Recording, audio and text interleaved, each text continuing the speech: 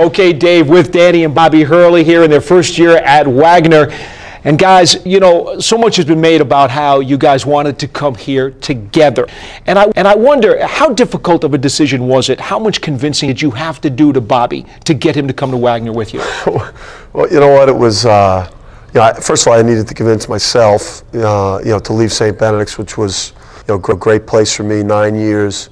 Helped raise a lot of kids, produced a lot of great players, had some great teams. And the school community was really tough for me to walk away from. I'd say without, without kind of the special presence of being able to work with Bobby, I don't know if I would have made the move personally.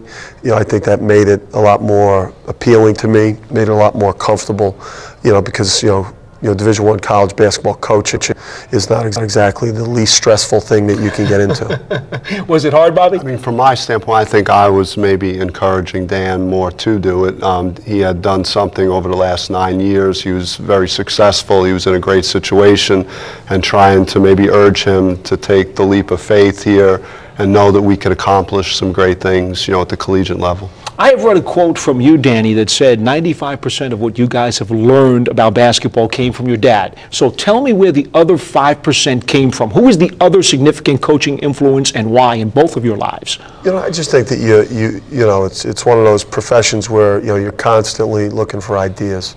I learned a great deal as an assistant coach in the Big East at Rutgers for 4 years.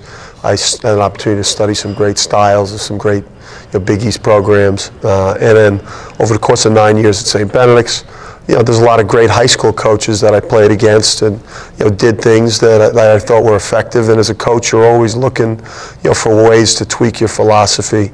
I think the advantage of being a high school coach too is you're not necessarily married to a system. Every year your team changes at the high school level, so you've got to be able to coach different styles of teams, and I think that's been real beneficial to us this year. obviously, having taken over a program that, or a roster that was pretty set. How about you, Bob? Any specific influence? Well, I mean, for me, it's obviously, Coach K and having a chance to play for him. There's no better person to have an opportunity to play for, and just learned a lot of maybe my core philosophies and how I think about, how to run a program, how to coach, how to emphasize defending, and that's something I know that Dan values as a coach is having our guys work hard and play hard at the defensive end. Now, these days, you guys are getting as much press as Mantle and Maris did in the 60s.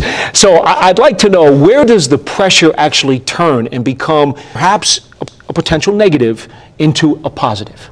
I feel no negative pressure. For me, this is a lot more relaxing than high school. At St. Benedict's, if we lost 2 games during a 30-game season, it was an epic failure. We're 7-7 right now, and I feel like we've accomplished an incredible amount. I think as the years go by in terms of what we're building here, and as we recruit better, and bring more talent in, I think maybe the pressure could build as expectations rise, but I don't feel pressure. I know how we work. I know how hard the kids work in practice. I know how great my staff is, and I know that we've got a great vision for what we want to do, and I have a lot of confidence in that. Danny Hurley and Bobby Hurley, thank you so much for joining us. Best of luck. I got it. Thanks. Dave, basketball's version of the Jersey Boys. They're making headlines on Broadway. Back to you. They are indeed in a very successful start at Wagner. They're looking to go to 4-0 in league play, up 12 here at the half.